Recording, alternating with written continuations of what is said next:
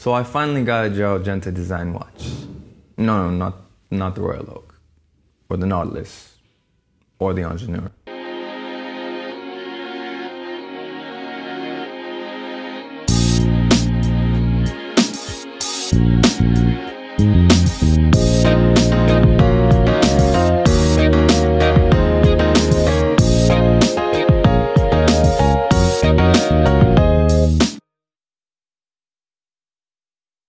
Hi everyone, and welcome to Shaluso. And of course today I'm going to be talking about my own Gerald Genta design watch, the one that no one ever seems to remember or talk about, and that is the Cartier Pasha Seatimer. Like all the classic Cartier watches, the Pasha starts with a story. It was 1932 when the wealthy Pasha of Marrakesh found himself without a watch to go swimming with. So, like any nobleman of the early 20th century, he turned to Louis Cartier to build him a watch that he could take into the pool, as well as to formal functions. While the Pasha's original watch has been lost to history, in 1985 the concept was revived by none other than Royal Oak and Nautilus designer Gerald Genta. Genta's design brought out not only one of the first rounded watches to the modern Cartier collection, but it also featured Arabic 1930 style numerals, hinged lugs, and a screw-down cover for the crown to give it 100 meters of water resistance. And that watch continued to evolve until the model we have here, the Cartier Pasha Seatimer, a 40.5mm ISO certified 100-meter dive watch with a unidirectional bezel, but still honoring all of Genta's original hallmarks, as well as the original concept of the Pasha's commission. A dress watch that could be just at home being sprayed with champagne or sprayed by the waves of the pool from a morning swim. One of the key requirements for a dress watch is that it's thin, and the Pasha doesn't disappoint. We live in a time of 15mm black bays and near 14mm aquaterras. The 13mm of the Pasha is second only to Rolex for thinner dive watches, and those hinged lugs pivot right down for a snug fit for even smaller wrists. The classical design allows for the watch to pull off a dressy look without compromising its casual appeal, and the bracelet's H-pattern links allow plenty of flexibility and comfort. The twin trigger clasp opens up freely without any need to force it open, and it reveals a surprisingly sturdy clasp considering this watch was originally launched in the early 2000s, and that clasp also features a curved underside so that it sits nicely when it's on. The links of the bracelet are all sized with screws, however the bracelet lacks any half links for precise sizing, so it may ride excessively loose or tight for those whose wrists don't fall right within the sizing margins. But overall, it's a comfortable watch that will happily accompany its owners under the water or under a shirt or jacket cuff.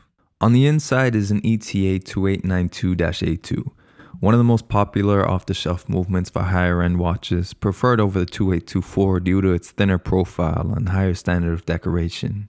The 2892 features hours, minutes, and seconds, a 42-hour power reserve, and a date that in this case has been shifted to the 4:30 position in an amazingly layered cutout, adding a bit of theater to what would have otherwise been a run-of-the-mill three-hander layout.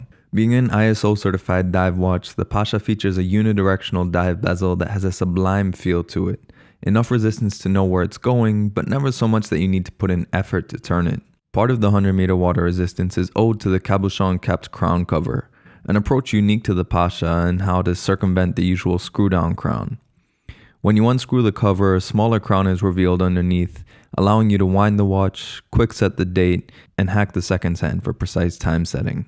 Cartier may be a brand that prioritizes form over function, but the Pasha demonstrates that their function isn't an afterthought either. Much like their Florentine Richemont sister brand Panerai, Cartier benefits from having an additional cultural influence in their way to making watches beyond just the Swiss, and in this case it's the Parisian.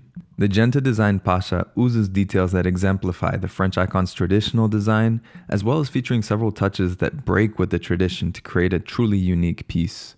The white dial, railroad seconds track, and blue cabochon on the crown ensure that this watch is unmistakably a Cartier, but the Arabic numerals at 3, 6, 9, and 12 go against the customary Roman numerals, giving this a unique dial layout not found on most Cartiers. Then there's the layering to the dial. Cartier is known for its beautiful guilloche dials, but in this case they opted for a dial featuring no less than 4 different layers, including an elevated square seconds track, a nod to Cartier's usual square pieces, all giving the Pasha a level of depth that will leave you looking at the dial for hours on end. The dial also changes with the light being a flat white and direct light, but upon closer inspection it can shimmer in silver or even glow in an off-white as warmer light hits it. Even the touches that give it more of a diver feel have been addressed. The knurling on the bezel and crown evoke a Clou de Paris style, and the chain holding the crown cover is beautifully polished in contrast to the satin finished case. Another nod to this watch's dress watch pretensions. The reality is that today a 100-meter diver isn't really considered a dive watch. It's what we've come to expect as a sports watch. But measured against a dress watch, as it was in the 30s when it was commissioned, or even today, the Pasha becomes a beacon of versatility. A watch that has all the Parisian sophistication and elegance of a Tank or a Santos, but with the go-anywhere appeal and reliability of a yachtmaster. Only the Pasha was reintroduced 7 years before Rolex thought of bridging the gap between a dress and a dive watch. As a style icon and a luxury watch, the Pasha isn't just ahead of its time, it's truly timeless in its execution. So that's my impression of the Cartier Pasha. Now obviously this review is going to be a bit different because this is actually my own watch. I picked it up in Singapore in August 2019, so I've had it for about 5 months now. So I've had a lot more time to get used to it, get used to its nuances. I'm still of course going to outline positives and negatives despite it being my own watch.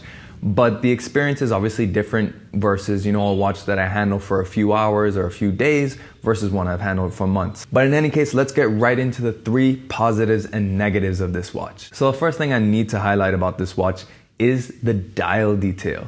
I love all the different layers on this watch. It has 4 layers by my count, so it just gives a lot of depth to the dial and a lot of excitement despite it still being a monochromatic dial with no sub-dials or anything like that. And just the little details that you see on the dial, despite it not having any coloration to it, things like the railroad seconds, which are of course a Cartier classic. It's one of the only classic Cartier touches they have on it. But the nice shape of the rounded Arabic numerals, it's very sort of 1920s, 1930s. The way that they've executed the date at 4:30 as a little cut-out corner of that raised plinth where you have the railroad seconds, and they've even given it some extra layering as well just to make it that little bit more interesting. And then you have the coloration of itself. I do say that it's monochromatic, but when you look at it closely, depending on how the light hits it, it can be either full-on white if you're getting a lot of light hitting it, but if there's softer light, it can be silver. In warmer light, it turns sort of an off-white. It's really something that's difficult to capture on camera, but it makes all the difference in the world when you have something that changes color with the light versus something that's just a flat color like on my Seamaster, for example, which is just an endless black. Another thing I love about it is it's a unique Cartier. So when Genta redesigned the Pasha in 1985, it was the first round Cartier in a very long time. They didn't have the Calibre de Cartier or the Ronde or anything like that. It was mostly Tanks, Panthers, Santoses, all square or rectangular watches. Meanwhile, this was a round watch in that collection, but he didn't stop there. He added the hinge lugs. He changed the numbers. They're not Romans, instead they're Arabics, but they're stylized as well. He put that chain on the crown cover. It still has the capuchon, but it's that little bit of extra detail that makes it more fun and exciting. It really makes for an interesting watch and something different to, the standard Tank or Santos that you would normally associate with Cartier. And then the last thing I love about this watch is the story behind it. Cartier are masters of creating a story around a watch. Obviously, there may be some sensationalism and marketing going into them making this story. It's very difficult to come across any physical evidence of this watch that was designed for the Pasha of Marrakesh. But even then, they took the time to create that story, to push it, and it stays true to the concept of what they put behind that narrative. So as it goes, the Pasha of Marrakesh, he wanted a watch that he could go swimming with, but still take to formal occasions. So you shouldn't look at this as a Cartier dive watch. Instead, you should look at this as a more capable, more versatile dress watch. And that's exactly what I think this is. And it's something that I love about it is that because it's got that level of Cartier flair. It's got that French style to it that some Swiss watches just really can't get close to. It's got a certain elegance to it. And it still has that dive bezel, which in my opinion is probably the most useful complication you can have because it's a really quick and easy reference as a chronograph. So just that entire story and concept. And then on top of that, there's the romance of knowing that Gerald Genta was involved in the design of this watch. This traces its roots directly back to that 1985 reissue of the Pasha. And you can see that Genta was trying to create something that wasn't his greatest hits. He didn't make it look like the Nautilus. He didn't make it look like the Royal Oak or the Ingenieur. There's no screws involved in the bezel or anything like that. It's not an integrated bracelet, but it's still an interesting bracelet. And that's something that I think Genta really sort of prided himself on, was not only managing the integration, but just the harmony of a bracelet and a case, making that an interesting concept as opposed to just conventional lugs and a bracelet, lugs and a strap. And that for me is just one of the most interesting things about watches, is the story behind them, the history behind them.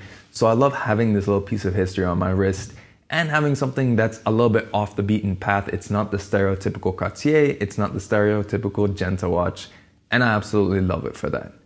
But that being said, there's still a few problems with this watch.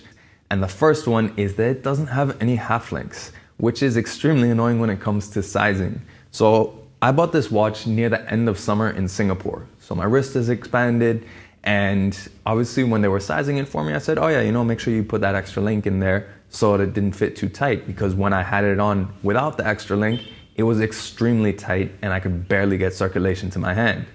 Now, however, I'm in India, it's winter, and this moves up and down all the time. It's really, really annoying. I'm pretty much waiting for summer so that I don't have to bother taking the link out, because I know that as soon as summer hits, my wrist is gonna expand, and I know how tight it is when I take that link out. So having a half link would have been ideal just to get that perfect and more precise sizing.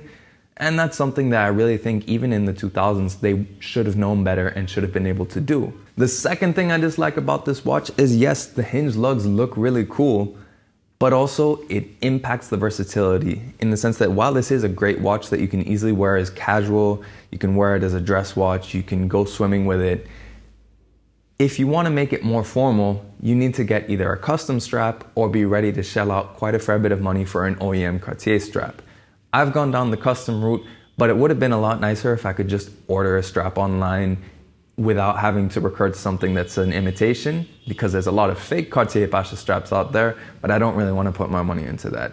So with those hinge lugs, and this is with any sort of proprietary lug system, it does make it a bit harder to play with the versatility and to switch it up, and it can sometimes box you into only getting OEM or custom. So a bit of a disadvantage, but one that hopefully I'm gonna overcome soon. And then the last disadvantage to this watch is that while that crown cover idea looks really cool and it's a different approach to doing the conventional screw down crown, the crown on the inside is tiny. It's really, really hard when I pick up this watch after not wearing it for a while and need to wind it. Being able to wind such a small crown, and it doesn't have a lot of feedback. It's very difficult to wind it and to know if you're winding it because the crown is so tiny. It would have been great if they gave it maybe a bit more distance at least from the case, or if you could pull it out to the first position and that would be winding, so that you could at least get a better grip on it and actually be able to know if you're winding the watch or whether you're just brushing the crown with your fingers. But overall, these are all really small problems. And also that hinge lug one, well, that's kind of what I get for getting a watch with interesting lugs. But either way, I absolutely love this watch. I've had it for 5 months and I still haven't gotten over it. I don't think I'm going to. And like I said before, it's great having a piece of Genta history without having to pay 5 figures. Speaking of that though, we have to talk of course about the price of the Pasha. The last recorded price I could find for it was in 2009, and that was $5,875 US. But at the end of the day, what matters is what you pay today. And today you'll pay anywhere from about $2,500, $2,800 up to about $4,000 US. So it's lost a bit of its value, but I think over time, as people have realized how rare these watches are and how hard they are to come by, I think people are willing to pay a bit more for it, so it hasn't lost too much value over time. That being said though, it is still a Cartier with an ETA movement. It's not gonna be, I wouldn't call this an investment watch by any stretch of the imagination. I bought mine for $2,800 US in Singapore after I traded in my Tudor Black Bay. I probably didn't get the best deal because I probably didn't get as much as I could have for my Black Bay. But that being said, I still think it was good value for what I got. And more than anything, I was willing to pay that because it was so hard to find this. In a bit over a year of looking for it, it was only the second time I'd come across one. The first time was in Argentina. And even online, when you look, it's very difficult to find this reference. There's not a lot of examples out there. And this being my first pre-owned watch, I really, really wanted to find a great example that I really liked. So I was willing to pay that once I came across this particular one. And all things considered, it is a great watch because of how versatile it is. I never get tired of looking at it. Even throughout this video, just talking about those details, I keep wanting to look back at it. It's something that I think every watch person should look into doing, is getting watches that keep you excited. Getting watches not thinking about, oh, if I sell it, it'll be worth this or that, or oh, I want it to hold my money. Just get watches because you enjoy them. I originally discovered the Pasha when I was watching The Sopranos. Christopher Moltisanti wears an older version of it with the grills on it, and it just jumped out to me right away. And so finding the most modern iteration of it, obviously it would have been nice having a manufacturer movement, but being a Cartier from the 2000s, there was pretty much their MO was to get ETA movements, and so was the case for most of the industry. But all in all, it's a great watch. I love it. It's something that I've already had a lot of great memories with, and something I'm looking forward to in the future. But in any case, let me know in the comments below, what do you think of the Cartier Pasha? Do you like the idea of having something that's a little bit different to the normal Genta designs that everyone knows and loves? Or would you prefer having, you know, the classic Royal Oak, the Nautilus? Is it those or nothing for you? And also let me know what you think of Cartier as a brand, the Pasha as a model. I know its styling can be a bit divisive. There are some people I've come across that really love it, other people that say it looks hideous and ridiculous because it's so different. But let me know in the comments below. And of course, if you like this video, please do like it and share it. Make sure you follow me on Instagram @Shaluso. And of course, if you want to keep watching new watch videos, make sure you subscribe to the channel as well. In any case, thanks for watching this video, and we'll catch you on the next one.